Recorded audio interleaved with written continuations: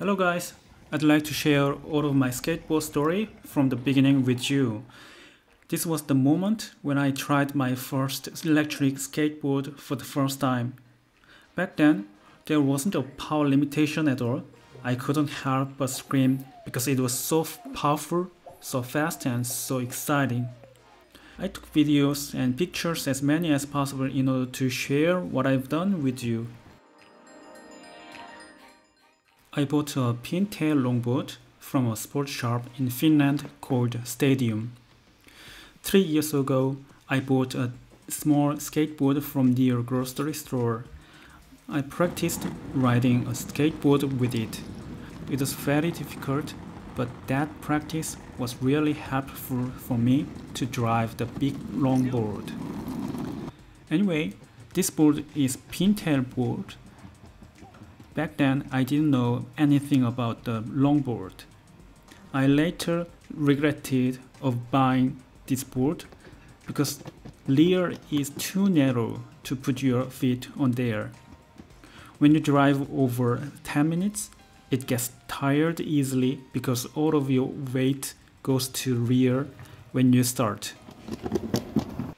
If you want to buy a longboard for skateboard, please buy this shaped longboard. I will put all of the link in the description. The black device with a yellow stripe is a charger, which I bought with the batteries. In order to charge lithium batteries, we need either this kind of specific charger or BMS, as known as Battery Management System. At the time, since I didn't have any BMS yet, I had to open the case and charge manually every time it needs. These are the batteries. It was 42 volt with 3000 mAh battery when I began with. It was powerful, even the capacity was a little bit smaller than what I am using these days. At this moment, I am using 9000 mAh batteries. 3 mAh is enough for 8 km range with 70 kg. If you are not familiar with electricity, I recommend you to buy a well-made battery pack rather than using these. Managing this kind of battery is very tricky and picky. You always need to be careful when you charge, discharge, and store them. The only one reason why I bought these is power and budget. This is a pouch for safety, just in case fire.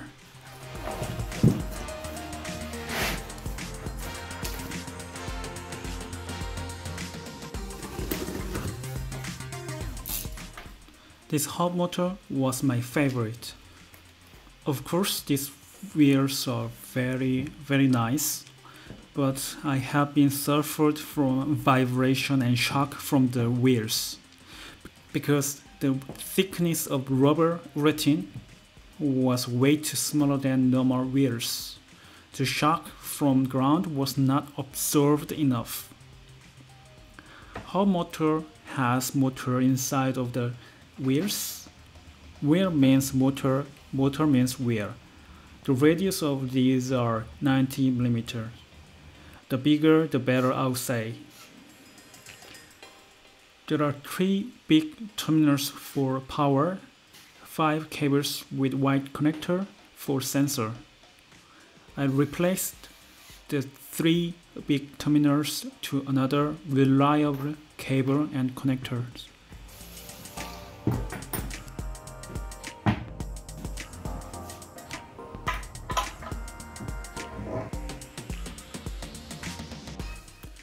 This image shows how I made enclosure with 3D printer.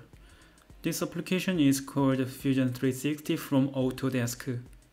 It's very powerful and handy once you learn a bit. In the picture, the bigger case is for battery and the other is for VESC motor driver. This design was very simple and primitive. I don't use this case anymore, but it was nice try though. You can always download my final latest 3D models from the link.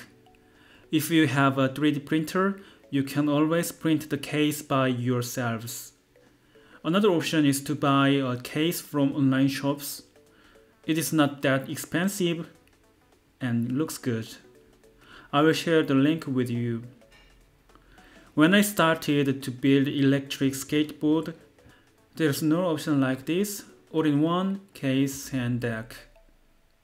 I would buy this one if I knew it.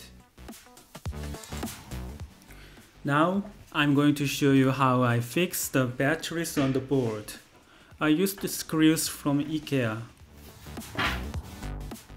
The small parts are for holding the batteries.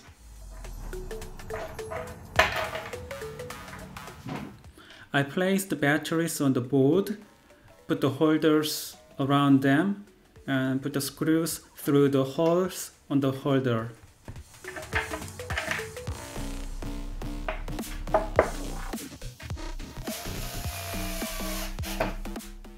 At the beginning, I didn't care of batteries very much.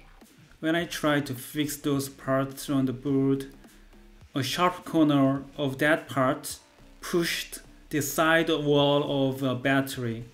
The battery got a nail-shaped scratch. I was so worried about the batteries because it is explosive and dangerous if it is exposed on the air. Luckily, it was okay. I changed the design for the battery holder. I got inspired from a strip of shoes.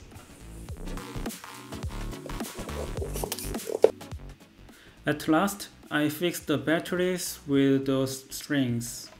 Because I didn't have the BMS, I had to expose those connectors and cables outside of the enclosure. Every time I need to charge them, I need to use the white small connectors, which is JST 2.4 connectors. I also assembled the other parts, which was for VESC. This part is relatively easier than the front part because it is smaller. This is the VESC, VESC, a powerful but open source motor driver. This board takes your remote control signal and runs motors. It is slightly more expensive than a normal ESC, but it's worth buying. There are so many advantages of using this board. You will see soon about this.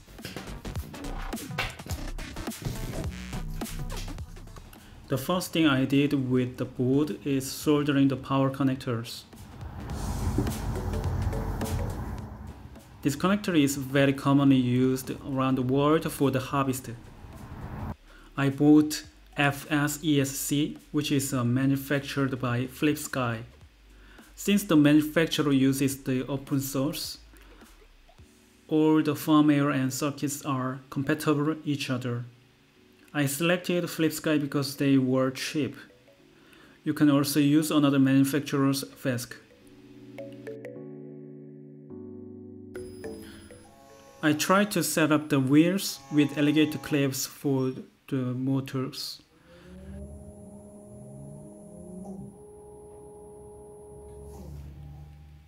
The noise from the motor is okay. At the first time, I was worried about the noise and vibration, but it was the way of finding the parameters. Setting motors was okay, but I couldn't run motors with them. It turned out that the cables with clips were too small. It couldn't carry a large amount of current properly. I replaced the connectors to the better one. This is 3.5mm flat connector. You can see what I bought in the link.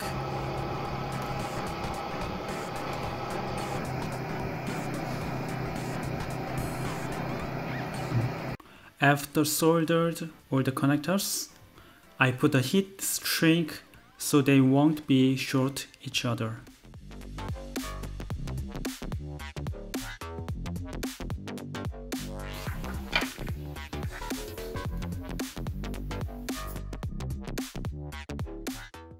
There is one issue with the power switch from Flip Sky. The switch is off when it gets shock. Some of the users reported that issue on the skate forum. Mine was also bad, so I replaced that to my switch. Check your switch by hitting ground before install it. Push the switch and try hitting the ground. If the switch released, you should change it. The new product image has a different switch. The manufacturer probably knows the issues and sells VESC with another switch. I hook up the connectors properly and set up the motor by using VESC tool, which is also available online. I had to install a remote receiver, but the receiver was coming from AliExpress. My colleague, who had taught me a lot since I decided to make a board, lent me a receiver and remote.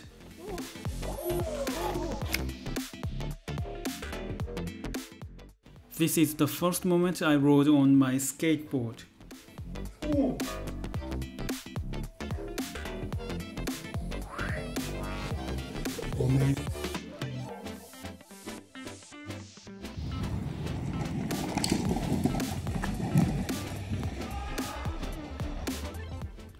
There are many stories that I've got, such as switch, batteries, BMS, remote controller which could have killed me, vibration, making another board, etc. I will share those things one by one with you.